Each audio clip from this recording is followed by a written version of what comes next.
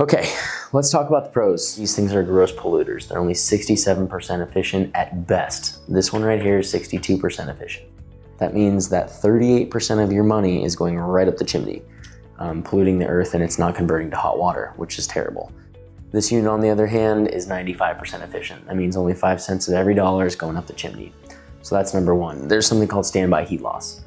It's sitting there, it's got 50 gallons of hot water inside of it, and the heat is slowly being lost to the environment around it. With a tankless, you don't have standby heat loss. It heats water up as you need it, and that's it. Comparison, it's like a Honda Civic and a Maserati. They heat water, but they do it in an entirely different way, way more efficient. You actually save significant amounts of money. One of the big things that's recently come out is integrated recirculation pumps. So what that does is it gives you continuous water, which they've always done. You can run this forever and it'll never run out. But recently they've integrated the recirculation systems inside. And if you look on top of the gray water heater, you'll see that red pump. That's a recirculation pump.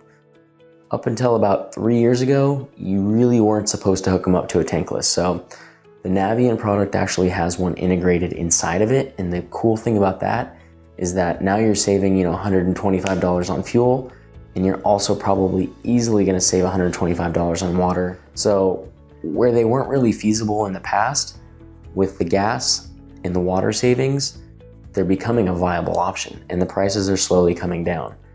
I would absolutely say go tankless is when you either have a really small unit or you need to move your water heater. When you're moving your water heater, you're already having to run new water lines, you already have to run a gas line. All that stuff's gonna be the same whether you go tank or tankless. Move your water heater, it's a no-brainer. It's a tankless job all the time. So let's do a quick recap on the benefits of tankless. First things first, right now we're saving $125 in fuel a year based on whatever the energy code says. I think it's probably slightly more than that.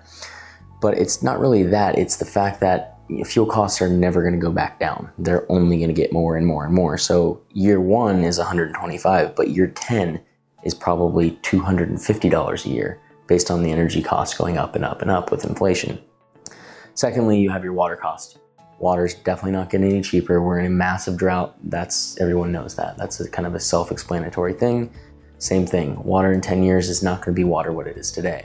The thing is the space. A lot of times people have this in their garage and you can build a nice little shelf system in there. Sometimes they'll be in people's kitchens, laundry rooms. Get that thing out of there. Let's put a tankless outside and give you back the space in your house. This is a 15-year warranty. This has a 6-year warranty. I'm estimating this thing to go 20 years if you maintain it. A 6-year warranty, maybe 10 if you're lucky.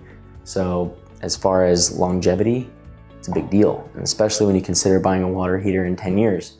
It's not gonna be what it is today. You're gonna probably pay double. So when you consider everything all in a bundle, it makes sense to go tankless. Now, if you don't have the money, that's a deal breaker. I get it, that makes sense. But if you do have the money and you're kind of on the fence, well, is it worth it, is it not?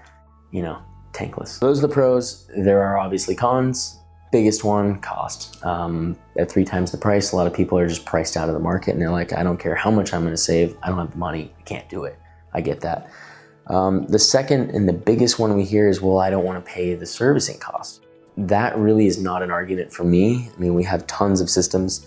The Halo system has a little mechanism inside of it that does not soften water, but it recalibrates the minerals so that they don't want to stick to anything. They do need electricity to run the computer. So if the computer can't run, it turns off, and that's that. A lot of times they need so much gas at such a little time that your gas line that you already have isn't capable of supplying the amount of fuel.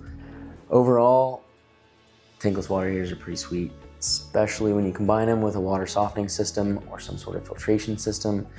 It's a no-brainer. They work together, they love each other. It's exciting for me. There's nothing exciting about this thing.